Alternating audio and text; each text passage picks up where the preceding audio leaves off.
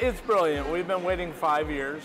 Drew Farmer's president of the Sacramento chapter of the American Outlaws, a support group for the American national soccer teams.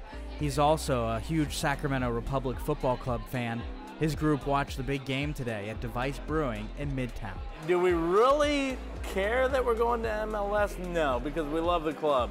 We love soccer. We want to be extremely successful in whatever league we're in. At the end of the day, these soccer fans have a love for the team that sports the Old Glory red and the city of Sacramento. Still, they're excited for what's to come. Shops, restaurants, etc. But it brings an excitement. You're bringing in a stadium, a professional stadium, into the capital of California. And that's massive. Earlier this week, we spoke with a developer of the rail yard project on the north side of downtown and local economic leaders.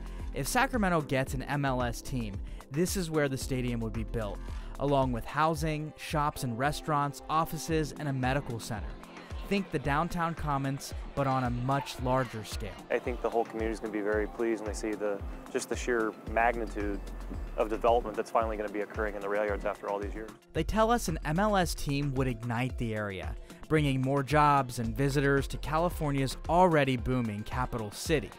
Local business owners agree. Golden One Arena has already brought so much vitality to downtown and midtown.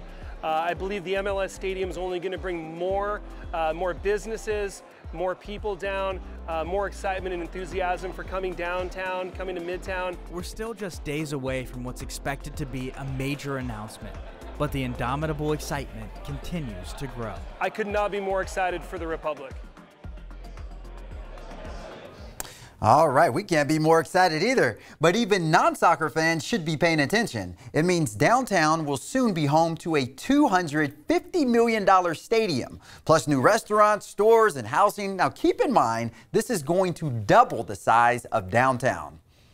We haven't announced it yet, but there is another potential massive entertainment opportunity that is evaluating the rail yards right now that wouldn't be as big as MLS, but it'd be one of the biggest things that have happened to the community. So success begets success, momentum begets momentum, confidence gains confidence, and development increases jobs and tax income. All right, the big announcement is set for Monday morning, followed by a block party on the Capitol Mall.